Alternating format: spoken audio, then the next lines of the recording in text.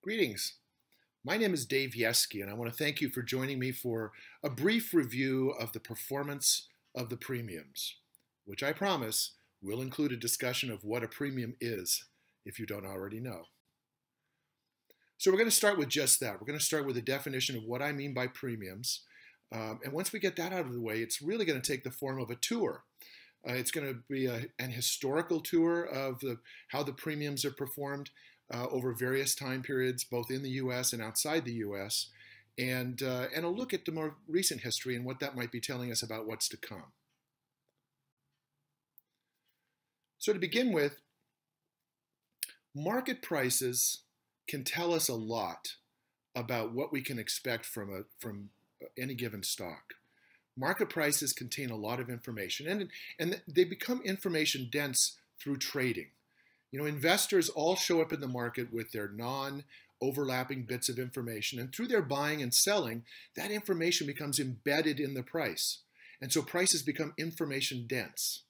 And if we know how to look and we know what to look for, we can use price information in order to think about how to build a portfolio that can have the returns we need in a diversified way. So here are the three primary premiums I want to talk about. The first one is the market premium. And this is just the additional return you earn by being in stocks rather than in bonds. Or for most of this presentation, when we say bonds, we're going to be talking about the 30-year Treasury bill, which is about as safe as you can possibly get. The 30-year Treasury bill is the equivalent of money market funds and other really stable investments. So this first premium is the difference you expect to earn by being in stocks rather than in bonds or short-term T-bills. The next one is the premium you earn when you choose to invest in small companies versus large companies. The third and final one is, we're calling it relative price. More frequently, we refer to it as a value premium. And relative price refers to stocks that are trading at a low price relative to their earnings or their assets. Now, when we look at the evidence for these premiums and the story they have to tell us as investors, we're only looking for premiums that are sensible, persistent, pervasive, robust, and cost-effective. Now, what we mean by this is that there is a sensible economic story here. You know, we're not believers in atheoretical models. We're not believers in data mining and just saying, well, we think something is true because it's been true. There has to be an underlying economic explanation that we can rely on. And it has to be an economic explanation that will allow us to make assumptions about whether or not this is going to be a persistent phenomenon. Again, it's not enough to say that because something has happened in the past, it will persist in the future, unless we have some underlying explanation for why that should be the case. It must be robust across different kinds of markets, both in the U.S. and outside the U.S. And finally, it has to be cost effective. If we identify a factor or a premium that looks attractive but is expensive to harness, then that may not be effective, an effective way to build a portfolio.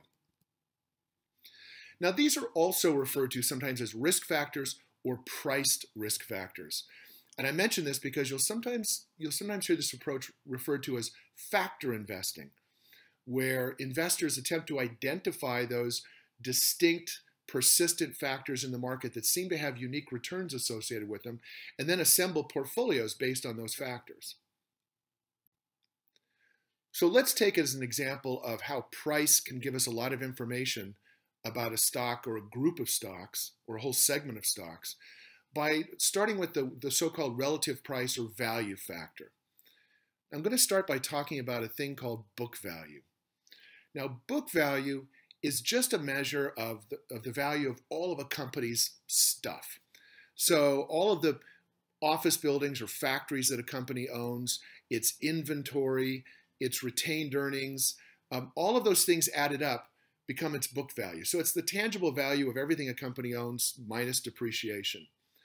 So you can measure companies this way. And in fact, you could take companies and take their total book value, total value of everything they own, the buildings and factories and inventory and cash and all the rest, take the value of all of that and divide through by the number of shares outstanding on the market, and you come up with a measure called book value per share. Well, you can have two companies that have the same book value per share. So in terms of book value, you'd say, well, these companies are the same or they're the same size. But one of them could be trading at $6 a share versus a $3 book value. That would mean it's trading at 2 times book value, while another company with exactly the same book value per share is trading at $15 or 5 times that much. We would call that first company, in this case ABC Inc., a value company because it's trading at a low multiple. It's trading at a low price relative to its assets. Whereas XYZ Inc., we would call a growth company because it's trading at a high multiple. It's trading at a high price relative to its assets. So we can identify these premiums by essentially some very simple math. We're just subtracting one number from another. So in this first instance, when we're talking about large companies versus small, this is the average over the last 90 years.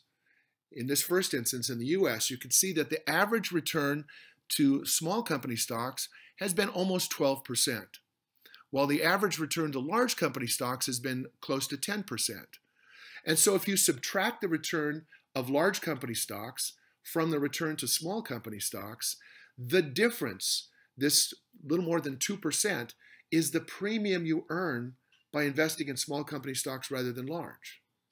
And you can use exactly the same approach when you're looking at relative price, which is to say looking at value stocks. In that case, you simply subtract the returns to growth stocks, those are trading at a high multiple, from value stocks, those are trading at a low multiple. And in this case, you can see that over the last 90 years, that difference has averaged 3.3%, the annual average difference. So on average, value stocks provided a 3.3% higher return. And we'll say more in a minute about what that pattern of returns looks like. One thing I'll note, I've been talking about the US size premium and value premium in terms of what we've seen over the last 90 years. When we look at stocks outside the US, the period is shorter. We're using data from 1970 instead of data from 1928, and that's because that's simply when the data became available. And for emerging markets, we're using data from 1989 because, again, reliable data on emerging markets didn't really become available before that date. So we're always using the largest, well, not always. In this instance, we're using the largest possible data set available to us.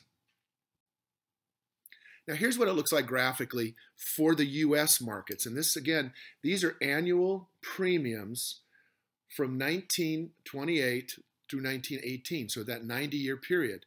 And what you'll note is that there were many stretches where, in this first instance, where the market return, which is to say, or the market premium, which is to say the higher return you earned by buying stocks rather than T-bills, there are long stretches where that was positive. But there were also stretches where it was negative. And this is the thing that's important to remember, is these are risk premiums. To the degree you earn an extra increment of return, to the degree you earn a premium, it's because you're taking a risk. Now, if these earned a positive premium every year, if stocks always beat bonds, well, then they wouldn't be risky. The only reason they're considered risky is because they mostly beat bonds, but they don't always beat bonds. We have these periods where they do much worse. And so this is one of the things that we're looking at. Now, the other thing to notice with all three of these charts, the top one is showing the additional premium you earn by buying stocks rather than bonds or T-bills. The middle one shows the additional premium you earn by buying small company stocks versus large. And the bottom one shows the additional premium you earn by buying value stocks, low price stocks versus growth stocks or high price stocks. Now, the thing to notice here is that in general, these premiums occur, the premiums appear more often than they don't. There are periods when they're not present, but they're present more often than not. The other thing to notice is that when they are present, they tend to be bigger than when they're absent. So this is This is what causes them to produce an attractive return or an attractive premium over the long run. And again, we'll burrow into this a little more deeply momentarily. Now, this is what it looks like outside the US. Again, the top one being the difference between stocks and bonds, the middle one being the difference between small company stocks and large, and the bottom one being the value stocks, low price stocks versus high price stocks. And you'll see that the same pattern persists. It's a little bit, there are fewer years here because it's a shorter time period. And finally, in emerging markets, yet again, you'll see that when the premiums are present, they tend to be larger and they tend to be present a little more often. Let's take a deep dive back into the US. So these are annual returns in the US for the market premium, the difference between investing in stocks versus bonds. And what you'll see is that that average premium is a little over 8%. Now, the returns to the stock market were not 8%. That was how much more you earned by being in the stock market versus being in T-bills, 30-day T-bills. And they, over that same period of time, averaged somewhere between 2 and 3%. So the return to the stock market as a whole in the US over this 90-year period was a little better than 10%. But you can see there were consistently there were years showing up that in which the premium was absent, which stocks did a lot worse than T-bills. Here's again the US market, and this is showing us the difference between owning small companies, the returns to small company stocks versus large company stocks. And that premium was almost 4%. So over this 90-year period, on average, you earned almost 4% a year more owning small company stocks versus large. But again, you could see that there are stretches where small company stocks lagged. And finally, value stocks. These are, again, the annual returns to the annual premiums to low price stocks versus high price stocks. And that was 4.7%, so approaching 5% over the long run. And we're going to spend some extra time talking about value stocks in just a few minutes. So now this is the 5-year premium. So these are 5-year rolling periods. So each one of these bars represents the return over the premium over 5 years. Now what I think you can see is that when you expand it to 5-year periods, it's much more often that the premium is present. It's relatively more rare that the premium is absent for a whole 5 years, especially when it comes to stocks versus bonds, which is the one at the top. And at the bottom, the value premium likewise is very rarely absent for 5 years. A little bit more present in the middle one, which is the small company premium. Small companies are subject to a thing the economists call temporal clustering, which means that their returns can often be very concentrated. They may blow the doors off in any given 5 or 7 year period, or 5 or 10 year period, but they may do it in only a couple of years out of that. And again, we'll see more examples of that in a moment. So this is the US market for those 3 premiums or risk factors. This is the market. These are the markets outside the US. And again, you see that when you look at 5-year periods, the premiums are much more frequently present. And finally, in emerging markets, the same thing applies. The premium is absent much less frequently when you're looking at a 5-year holding period.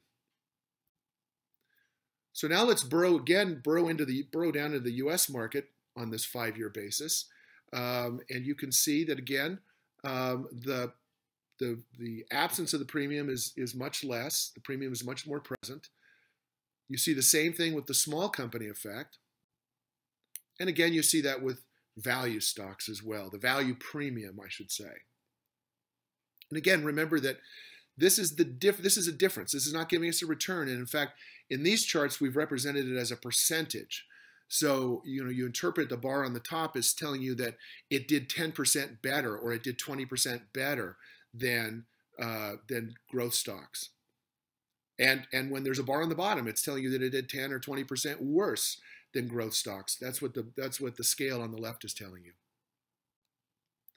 So now let's look at 10-year holding periods. Now again, this is the US market. And just as we saw with a 5-year period, you see there are fewer red bars still. That when you're looking at an entire 10-year period, the probability is much higher that this premium is going to manifest itself, that this premium is going to be realized. Certainly when you're talking about the top chart, which is stocks versus bonds, much fewer periods. The middle one, small company stocks, again, much more often, much more frequently do we see that small company stocks are besting large company stocks over a 10-year period, and likewise with the value premium on the bottom. Again, now we're looking at developed markets outside the US, and the same thing is true. And finally, emerging markets outside the US. And again, it's a shorter history, but very much the same thing is present. Over a 10-year period, you're much more likely to capture the benefits of that risk premium. So now let's do the burrow down on the US market based on this 10-year premium. So if we look at some more recent years, you'll see that there were two 10-year rolling periods that were not too long ago. And this was actually the 10-year period. These two red bars represent the 10-year period ending in 2008 and the 10-year period ending in 2009. And those have been, you can see those 10-year holding periods have been very positive in the years leading up to this. And what you're seeing is that the market meltdown in 2008 when the Great Recession hit was so dramatic that it basically wiped out the positive returns of the prior 10 years. And that carried over into 2009. However, the other thing that's worth noting is the very following year, I mean, this is interesting. So the 10-year premium was negative as recently as 2009, and then by 2010 it turns positive, and it's positive and rising for every year thereafter. So these things can turn on a dime, even though I guarantee you, and if you were reading the headlines, I'm sure you remember this.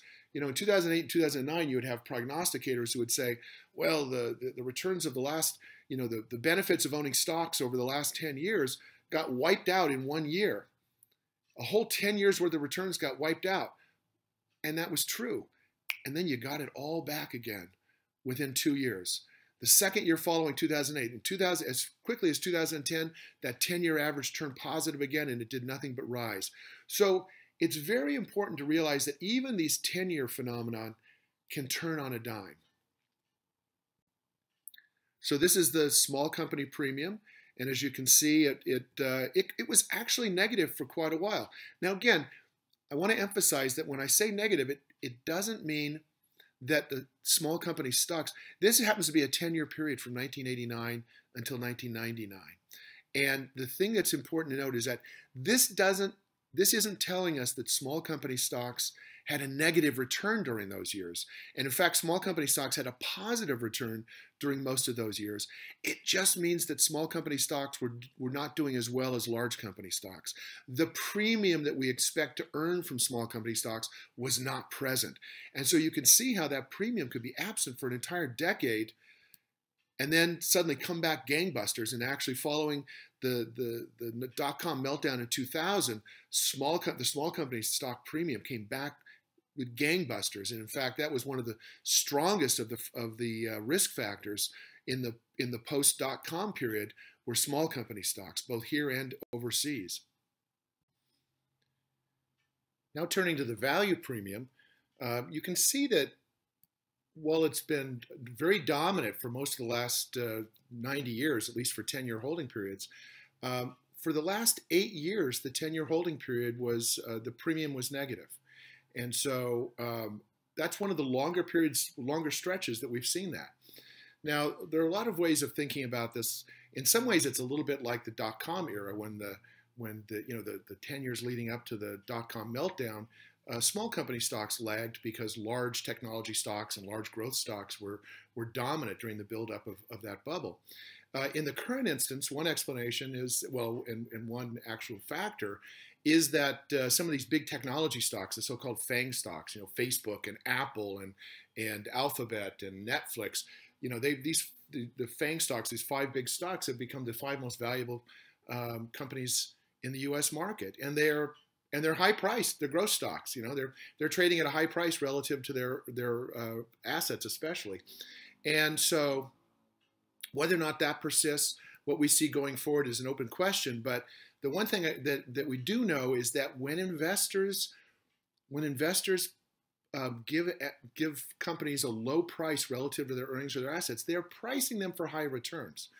And if you subtract the returns of those 5 biggest stocks I'm talking about, if you actually did equal weighting instead of market weighting, if you didn't allow those 5 stocks to represent a huge proportion of the returns to the market, you'd see that value premium would still be positive. So I think there's still reason to believe that the value premium is present, absent what's going on right now with value stocks, and that it still is a factor that we want to incorporate in our portfolio. And again, here we're looking at a grouping of the worst 10-year periods to the best 10-year periods for value stocks. And you can see that there were far fewer bad 10-year periods for value premium, and many, many more good 10-year periods for the value premium. And in fact, and on average, it was much bigger when it was present than when it wasn't. So there's, again, this is because we talk about a sensible economic story. When we talk about how we think about these premiums, how we think about these risk factors. And there is a very sensible story to tell about why pushing a stock's price down, and by definition that means pushing it down relative to its earnings or its assets, creates a higher expected return. And so this factor is one that is very fundamental to the way markets work and the way investors interact. And so we expect it to persist. Now, again, this is looking at just the last 10 years, the 10 years ending at the end of 2018. And you can see that worldwide, in the US and outside the US, the small company factor was present. It was smaller in the US than outside the US, but it was the risk premium was, the small company premium was positive in all markets. In the US, it was negative. But again, we have every reason to believe that that's not going to persist. Now, we're going to end by talking just for a moment in probabilistic terms, in terms of how we think about how to invest, where to put our money. And you can see by this first chart that in any given year, there's a 70% chance that the premium will be positive for stocks. So there's a 70% chance that in any given year, you'll make more money being in stocks versus T-bills. And over any given 5-year period, that rises to 78%. And for any given 10-year period, it rises to 85%. And you see similar numbers for the value premium and for the small company premium. And so when we think about these, we have to think, well, if I was going to be playing the odds, what would I do? Well, if I have an 85% chance of making money over a 10-year period by being in stocks versus T-bills, those are pretty good odds. I'm going to go with that. And likewise with small company stocks and value stocks, more often than not, and even again over 5 or 10-year periods, very significant majority of the time, I'm going to make more money being in small company stocks and value stocks. So if I'm going to be playing the odds, I'm going to be loading up on those. I'm not going to be putting all the money into small or small value stocks. I'm going to be very broadly diversified. But to the degree I overweight anything, to the degree I tilt the portfolio in any direction, it's going to be towards those value stocks and those small company stocks. And again, you can see the same thing applies in overseas markets, in developed overseas markets. The probabilities favor being in stocks. The probabilities favor being in value stocks and small company stocks versus growth stocks and large company stocks. And finally, the same things apply in the emerging markets. So these are persistent, robust factors that transcend marketplaces and geography. We find these factors playing out everywhere we look. Emerging markets, developed markets outside the US, and then within the US. So since these factors persist everywhere where stocks are traded, we want to be a global investor. If we're going to be loading up on these risk factors, we want to do so across the largest possible universe of stocks. So that brings us to the end of our tour.